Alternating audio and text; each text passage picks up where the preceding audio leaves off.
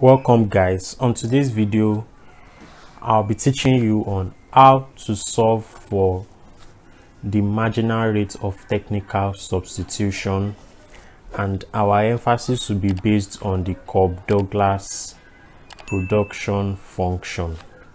So now our MRTS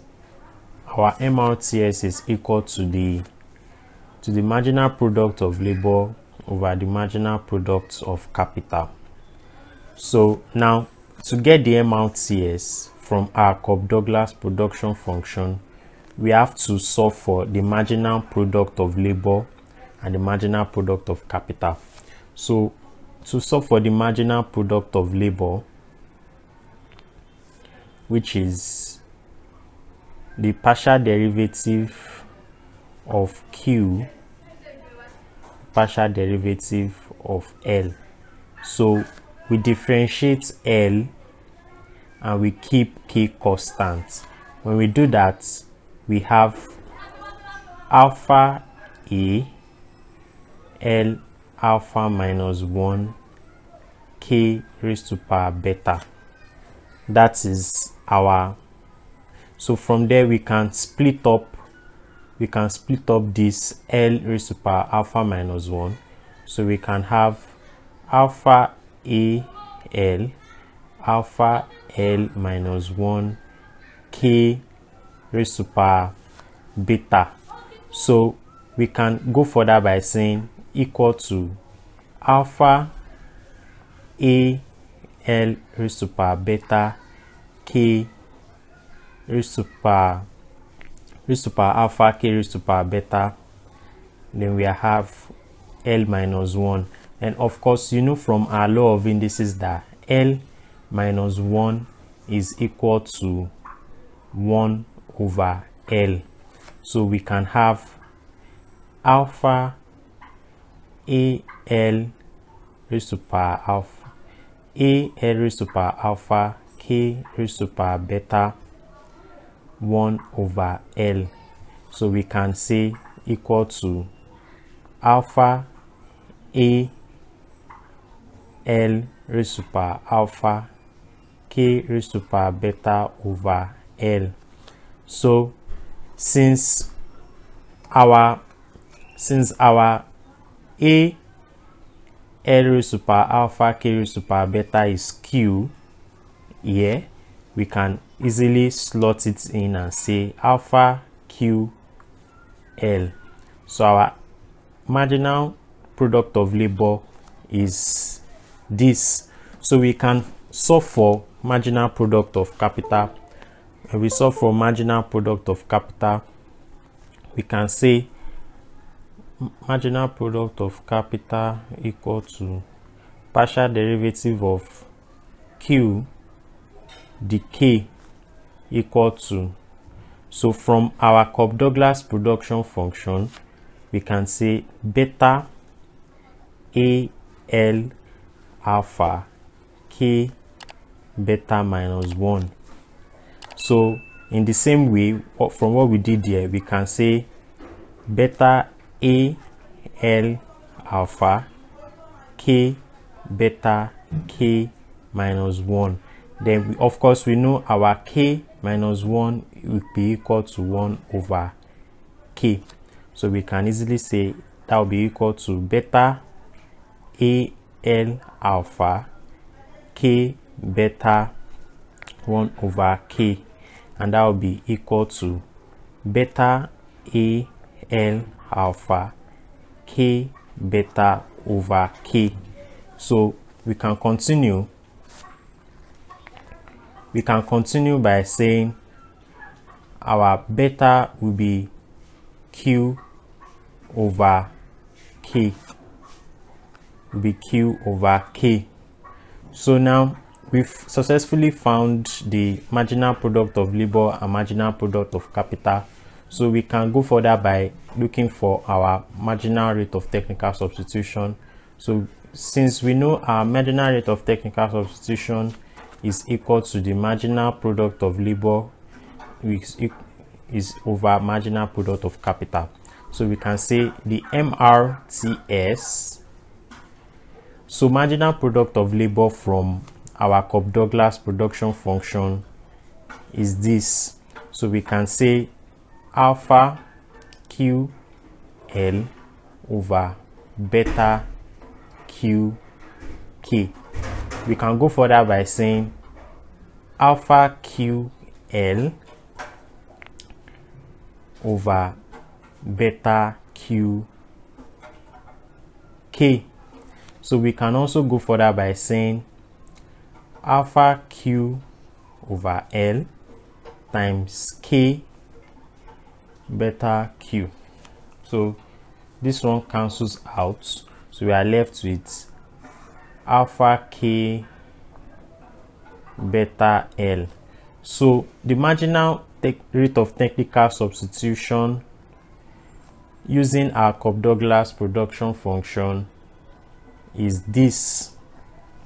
So now we can go further by solving an example that looks like this. So now let's solve the numerical example of what we did the other time. So now, given our Cobb-Douglas production function as this, we have our Cobb-Douglas production function as this. So we have to find the marginal product of labor, then we find the marginal product of capital. So to find the marginal product of labor, we say the MPL equal to, so when we differentiate L here, we have, so this 0.25 will be multiplied by 0.5, and that will give us 0.125 L, then 0.25 minus 1, K 0.75. We kept K constant by differentiating this. So now we can go further by saying 0.125 L, 0.25 minus 1. 0.25 minus 1 will be minus 0.75. Minus 0.75, and that will be K 0.75.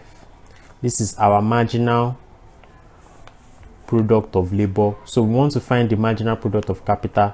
So the marginal product of capital will be, so we differentiate K now in this, so we have the Q, the K this time around. So we can say, so 0.75 times 0.5 will be 0.375 L, 0.25 K, then we have 0.75 minus 1. So we can go further by saying 0.375 L 0.25, then K 0.75 minus 1.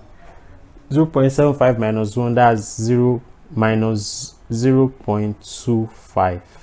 So we have our MPK. So to find the marginal rate of technical substitution now, so we can say 0.125 L raised to power minus 0.75 K raised to power minus K raised to power 0.75. Then we have 0.375 L raised to power 0.25 K minus 0.25.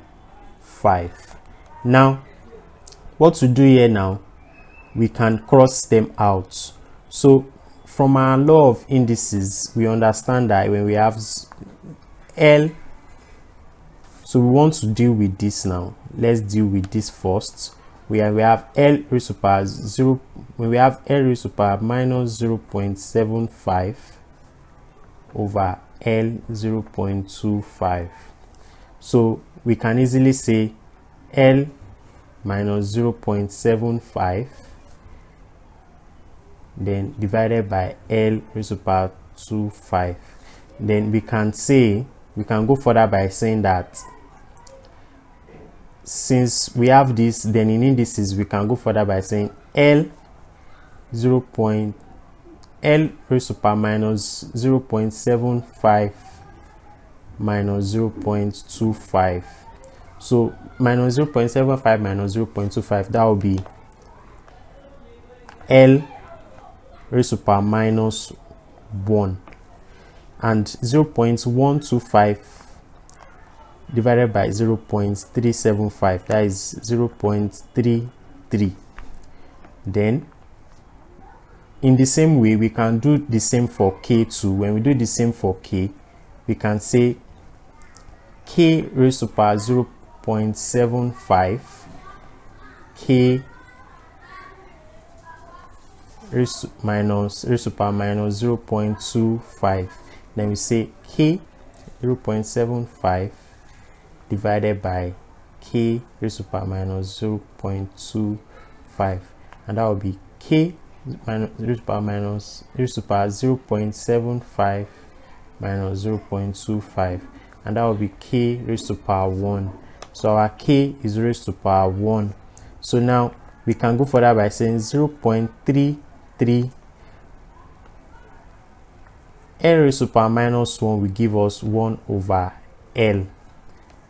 K, anything raised, K raised to the power 1 is K. Then we can say 0.33 over LK.